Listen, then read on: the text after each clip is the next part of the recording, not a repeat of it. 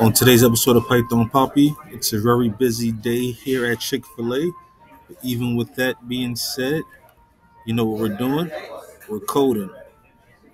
Let me go ahead and give you a look at the code that we programmed this morning. And this is for a text editor. It's a pretty extensive code. The codes are getting more extensive the further we get into the modules, but it's a good thing. So let's go ahead and run that for you.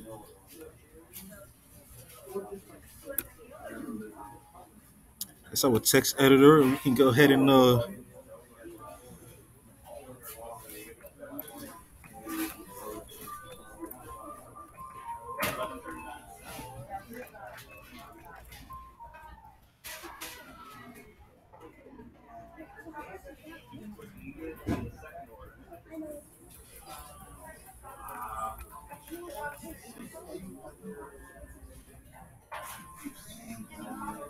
again, before I actually go to the desktop and show you that we save this to our desktop, let me get and give you some look at the buttons here. So we have cut, copy, paste, and those are the usual functions.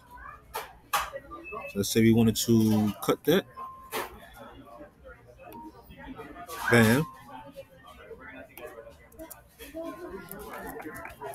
Let's say we wanted to copy that. Bam. And let's say we wanted to paste it.